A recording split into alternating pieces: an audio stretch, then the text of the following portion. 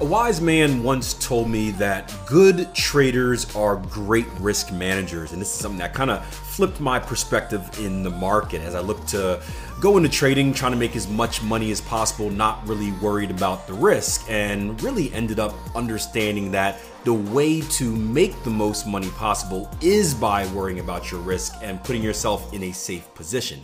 In today's episode of the Trading Coach Podcast, we're going to talk about 3 tactics that you can use to ensure that you don't blow your trading account and have as much safety and risk management, I guess you can say, in the market.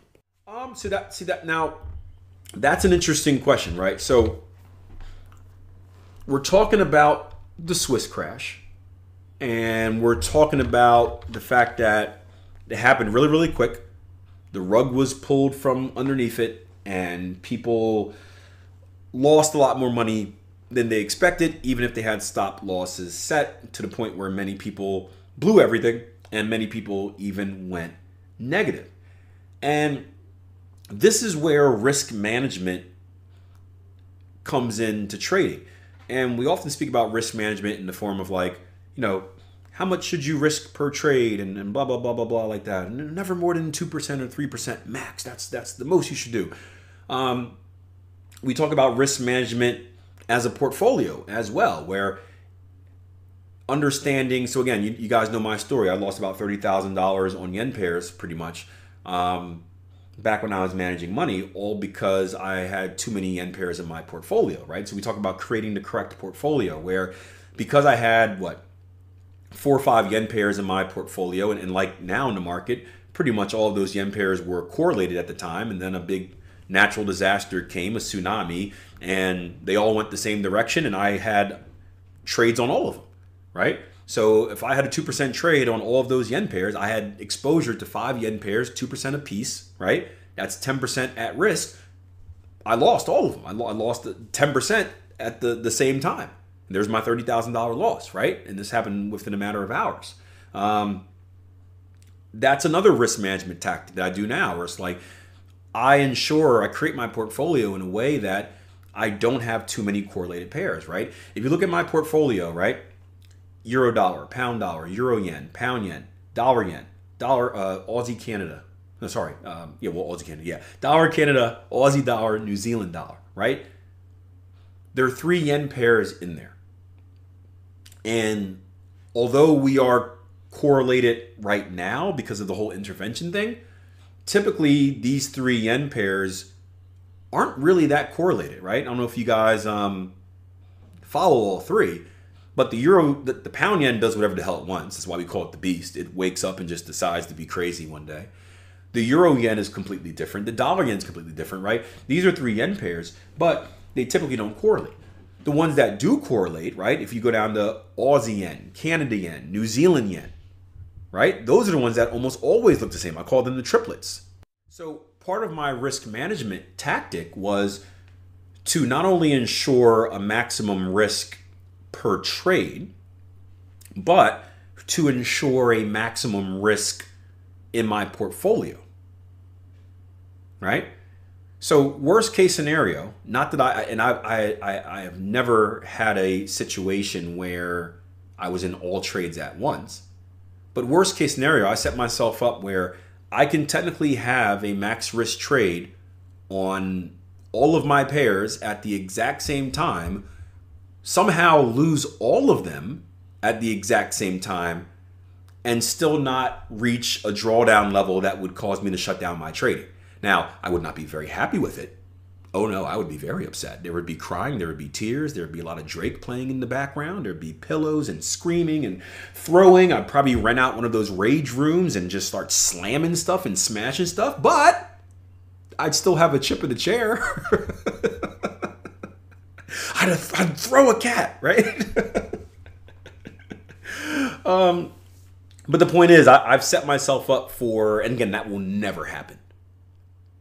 That will never happen. First of all, I would never be in all those trades at the same time. Just opportunities don't happen like that. If I were, some of them would have to win, right? Some of them would have to win. I wouldn't lose all of them at the exact same time. That'd be the market. That would be manipulation. I'd call my broker. I'd call my, what are you doing? what are you doing? Right? I called my broker would have something against me. It'd be some type of prank. But the fact is, even if that were worst case scenario were to happen, I would still survive as a trader. I wouldn't hit margin call. So that's another form of risk management, not just risk management on trade by trade basis, but risk management as a portfolio. Now, even bigger than your portfolio, and this is what the original question was, even bigger than your portfolio is your account. And unfortunately, this is another lesson that I learned the hard way. I don't know, I haven't told this story in a while, but did you guys know that I dealt with a scammy broker? You guys have been with me for a while. You guys remember that. I dealt with a scammy broker, right? I dealt with a broker named PFG, right? PFG. At least I think I remember. Yeah, I think it was PFG. It's been a long time. And I was actually with a broker called Foremost Trading, and they were an introducing broker that went through PFG. So I wasn't actually with PFG, but that's where my money was at, right? And I woke up one day to a flood of emails. And I was like, here we go. I did a YouTube video and someone's mad. I'm like, well, this is more than usual. This is more than normal trolls, right?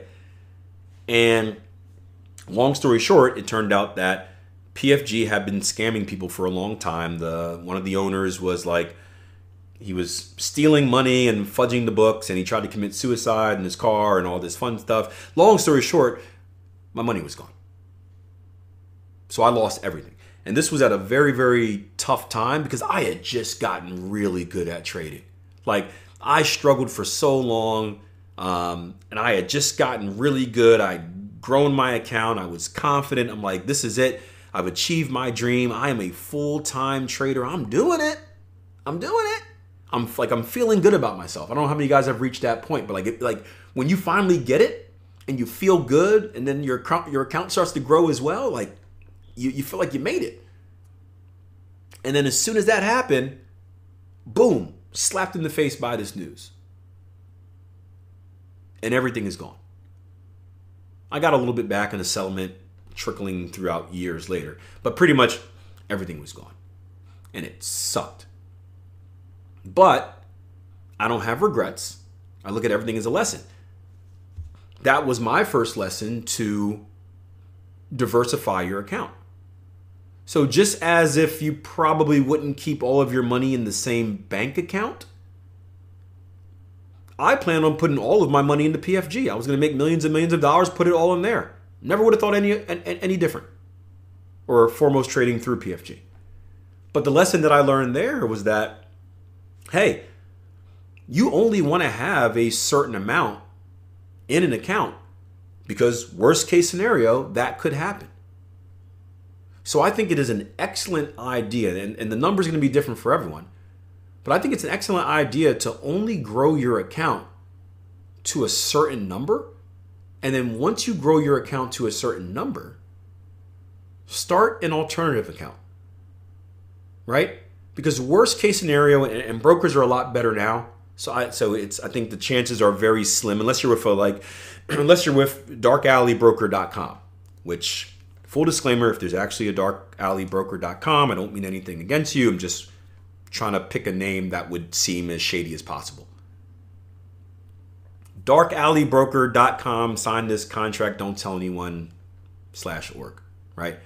Unless you're with them, right? There's probably a slim chance of you getting scammed, just because, like, again, when this happened, this was still in the beginning stages, the first couple decades of Forex being retail.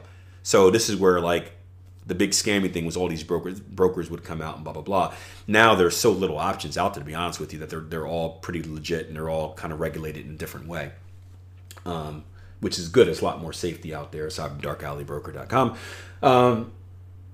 But worst case scenario, we always plan for the worst. Worst case scenario, if I've got $1 million of trading capital, I don't want that $1 million in one account, because if something goes down, I've lost everything.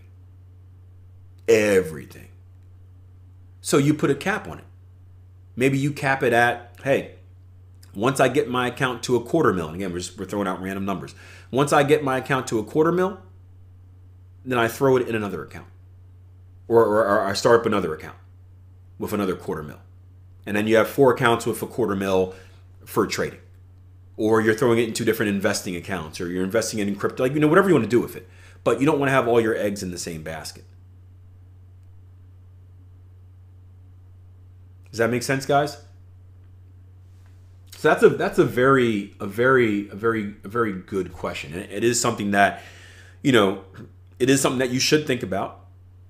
Now, again, what that number is, it's different. I think it really depends on your risk appetite. So I don't think you grow your account from $100 to $1,000. I don't think you should start another account with $1,000, right? Because the more you split those accounts, the harder it is to grow and stuff like that.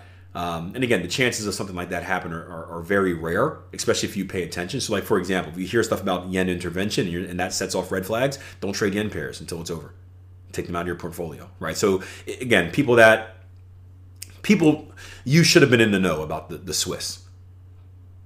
Again, it wasn't something that just came as a surprise. Like if you used any common sense in the market, when someone blatantly says, hey, we're not going to let our currency drop below 120, that's blatant manipulation. If they can manipulate it one way, come on now, right? So it's not like you're going to wake up one day and that's going to be a normal move. It's a black swan event, but it certainly could happen, and we always do want to prepare for the worst. Hope you guys enjoyed the episode. I had to cut it a little bit short because it was already long, but we're going to follow up on this episode in the very next episode of the Trading Coach podcast and dig into the idea about correlating pairs and finding safety in that aspect a little bit more. So wait a couple days and we'll have part 2 of today's episode. While you're waiting, I'm contractually obligated to say, make sure you like, rate, subscribe, review, all the fun stuff that helps the show grow. Insert cheesy wink.